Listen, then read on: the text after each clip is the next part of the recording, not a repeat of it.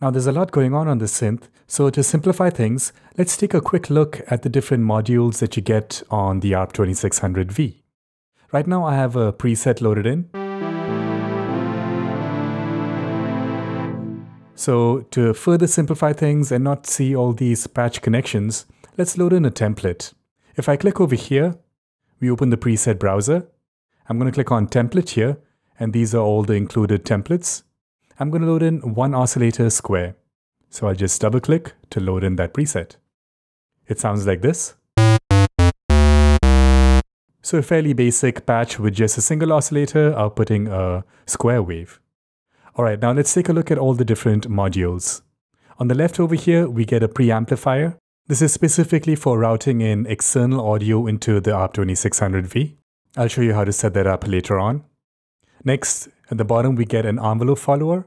So the envelope follower can follow this external signal, or you can route any other signal from the ARP 2600 into the envelope follower. There's a ring modulator, the two inputs for the ring modulator and its output. And then we get the three VCOs, the three voltage controlled oscillators, or the three main sound sources. They are almost identical, minor differences between the three. And when we dive deeper into the individual sections, we'll discover what those are. Moving along on the right here, we have the VCF, or the voltage controlled filter. You get 5 different filter types, unlike the original hardware ARP 2600. Next, there's the envelope section. You get 2 envelopes, an ADSR envelope and an AR envelope. Technically, this is an attack sustained release envelope, so I would call this an ASR envelope. Again, we'll dive deeper when we look at this in the envelope video. Next is the VCA, or the voltage controlled amplifier, and also a global volume control over here. You can think of this as your master patch volume level. And then there's this mixer cell section. You also get a spring reverb emulation over here that you can introduce into the signal.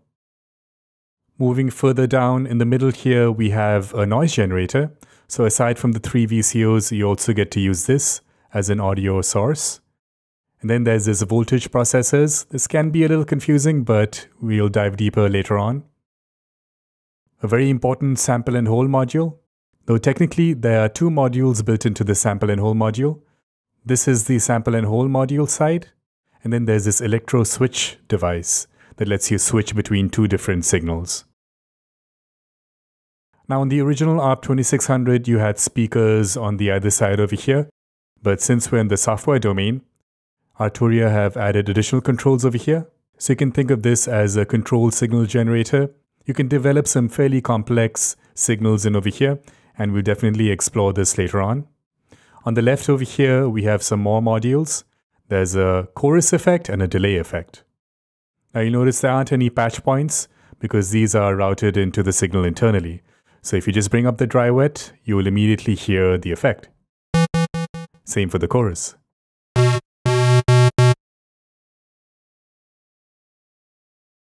So that was the main ARP 2600 section. And then we have the sequencer model 1601. So this is a step sequencer, fairly complex step sequencer with all these controls over here. We're going to spend a lot of time discovering all the controls of the sequencer. On the left, we have an additional LFO. I say additional because those main VCOs that we talked about earlier, these can also run in low frequency mode. You can see that LF option there. But if you want to use those 3 as your main audio sources, you can use this LFO as an LFO. And then on the left here, we have some global tuning options, keyboard related options, and of course the actual keyboard at the bottom here. You'll notice that the ARP 2600V also has an undo feature, which can be quite helpful when developing complex patches. It's good to have the ability to go back in time. Unlike the hardware ARP 2600, the Arturia version can have up to 32 voices of polyphony. Now keep in mind, this is going to tax your CPU, so be careful when cranking up the polyphony. Alright, so that's a quick look at what you get with the synth. In the next tutorial, we'll take a look at how the internal normal connection works.